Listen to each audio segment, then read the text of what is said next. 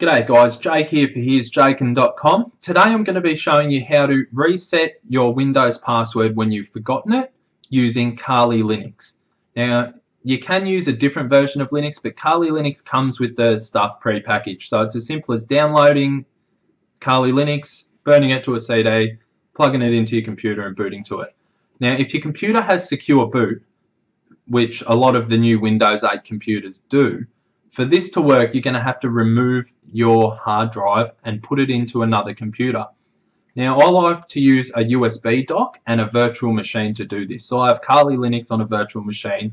I plug the USB dock, I plug the hard drive into the USB dock, and then I boot the Kali Linux virtual machine up and I attach the drive to it. And then I navigate and run all the commands that you'll see through this virtual machine with the hard drive attached to that. If you don't have a USB hard drive docking station or a virtual machine or hardware that can run a virtual machine, you can use an old computer and just plug it into that, or another computer that doesn't have secure boot enabled, and then plug the hard drive into that directly and boot to CD. It's just that secure boot stops you from booting to the CD, and also when you disable secure boot and you boot to the CD, you can't access the hard drive. So anyway, let's get into it and I'll show you how to reset your password. So as you can see, I have forgotten my password, and it's not a blank password. It'll do this thing and it'll wait a bit and then it'll tell me, no, you've done this wrong. So pretty much what we're going to do is we're going to boot to Linux Live disk, and what I'm using is Kali Linux because it comes with the packages pre-installed. So we'll just leave this for a second just to demonstrate that it's not actually logging in, it's just doing its little thing that it sort of takes a while to figure out that you've put in the wrong password. So what I'll do is I'll just shut this down. And then as I turn it on, I'm going to have to boot to the CD.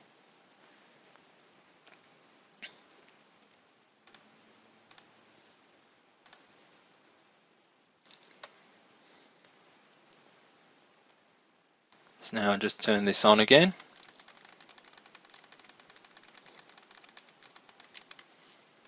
Oh, whoops, I did that wrong.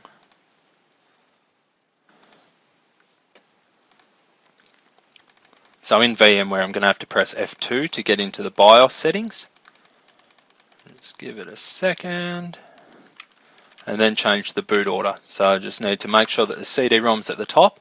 If your computer has a select boot option, which sometimes it's F10 or F12, you can select that and just tell it to boot to the CD-ROM.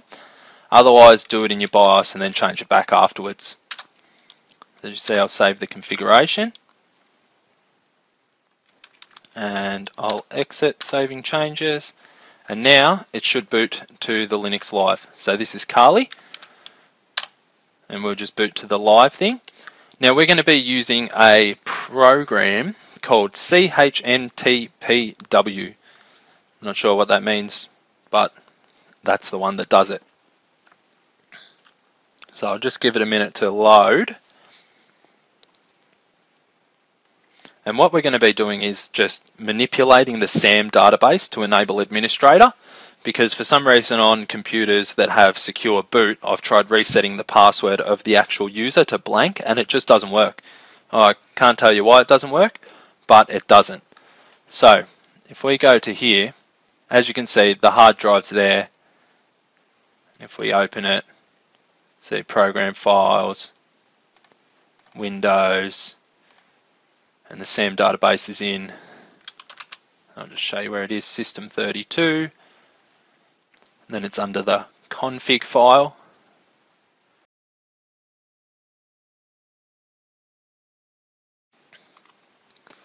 Then it's under config, and under here, if we scroll down to S,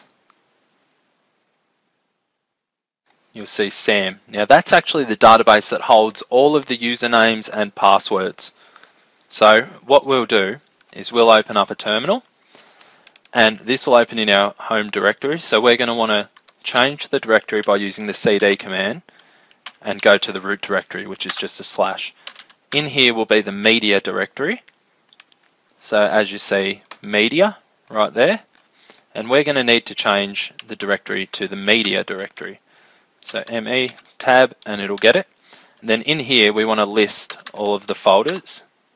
So as you see, there's only one type of media that is in there, and that's the actual hard drive.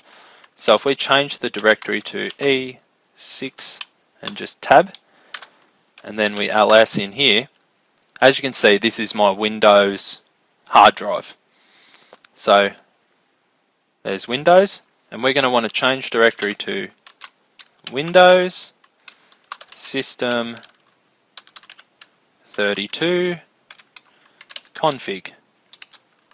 And now, just to make sure we're in the right folder and the SAM database is in here, we're going to actually, oh no, so if we go ls -l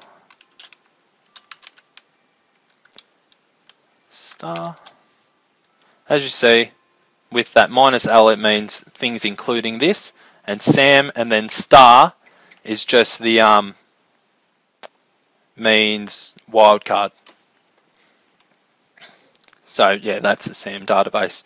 So now, to list what is in the SAM database, we're going to want to see what users are actually in the SAM database. So we're going to use the command chntpw SAM, all in capitals. Remember, in Linux, everything is case sensitive, so lowercase SAM is not going to work.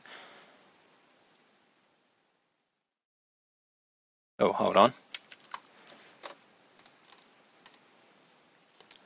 Just so we want to go -l. That gives a long list. We just want a short list. So as you can see, here's my users. There is these users, locked, unlocked, whatever.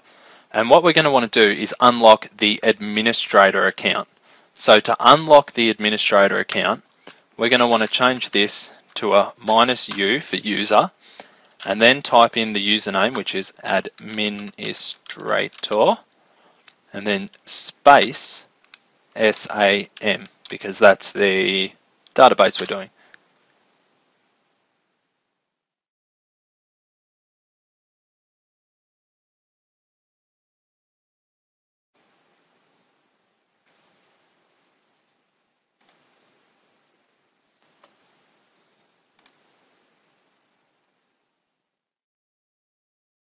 Oh, I've spelt administrator wrong. That's why that didn't work.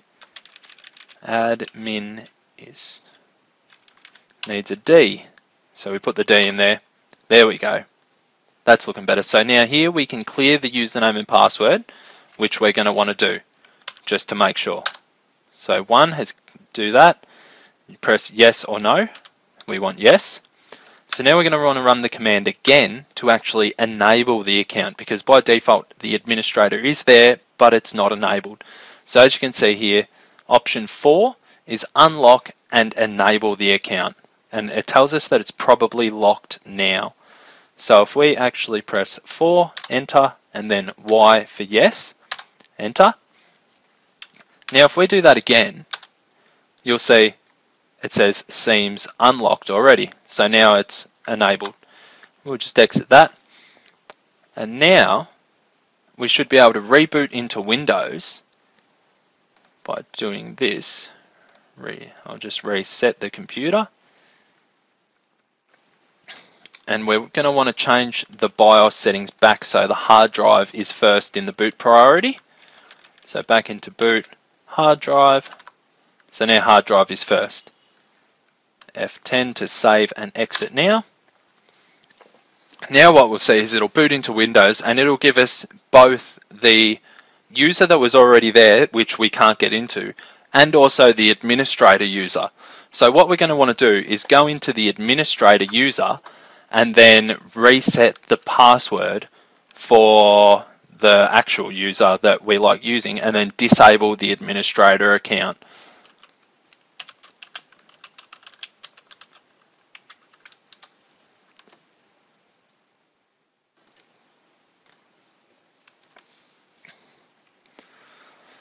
So I'll just give it a time to boot.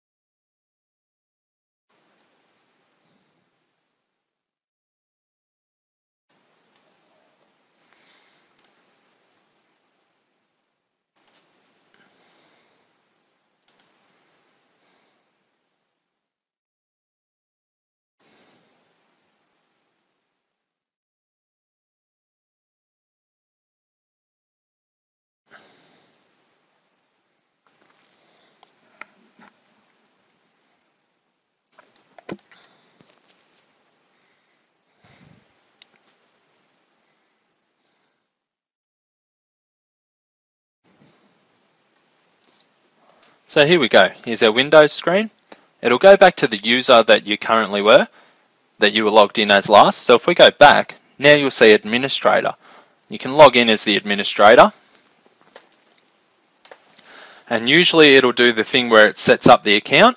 If you haven't logged on as the administrator before, it'll do that. But if it already has a user profile created for administrator, it won't do it. It'll just log straight in. But that can take a little bit of time sometimes. So I will basically just skip over that because you don't want to be seeing the message that says, while we're getting things ready, let's give you a little introduction to Windows.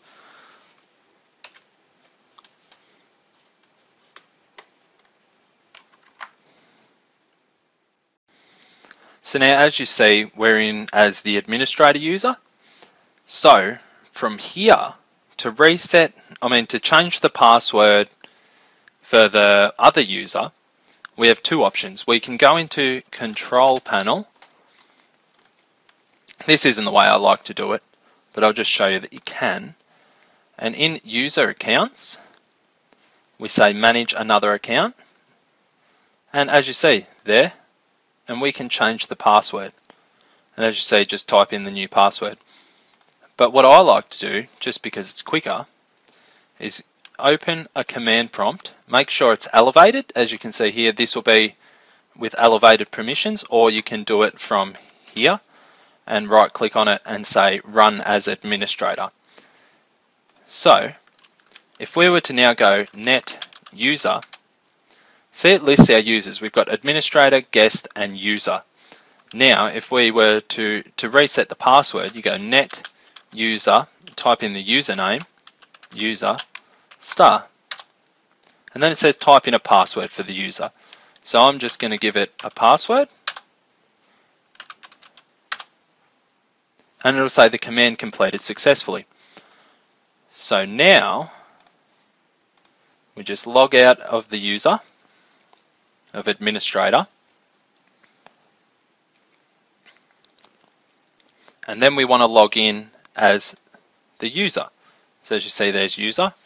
Type in the password that I just put in. And as you see, it's loaded that up. So now we're going to need to disable the administrator user. And to do that, you just open a command prompt by typing in CMD over here. Run it as administrator again. Yes. And then we go Net User Administrator Active. No. And that'll disable the administrator. So now if we go Net User Administrator straight to, it'll give us all the stuff. And see it says built-in account. Because it's the built-in account, you don't want it there, and you don't want people being able to log into it. So now if we log out, the administrator user will not be there. As you see, it now says user. There's no back arrow to go and change your user. Put in the password that you've just set, and there you go. Now that was just how to reset your password with Kali Linux. And that CHNTPW package is built into Kali Linux. If you're using a different distro of Linux, you may need to download that package. And to do that, if you're running like Ubuntu or something, you can do apt-get install CHNTPW and it'll find it. If not, whatever distro you're in, just look it up and find out how to download it. So yeah, that was how to reset your password. And thank you. Don't forget, like and subscribe to see more videos, and I will see you later.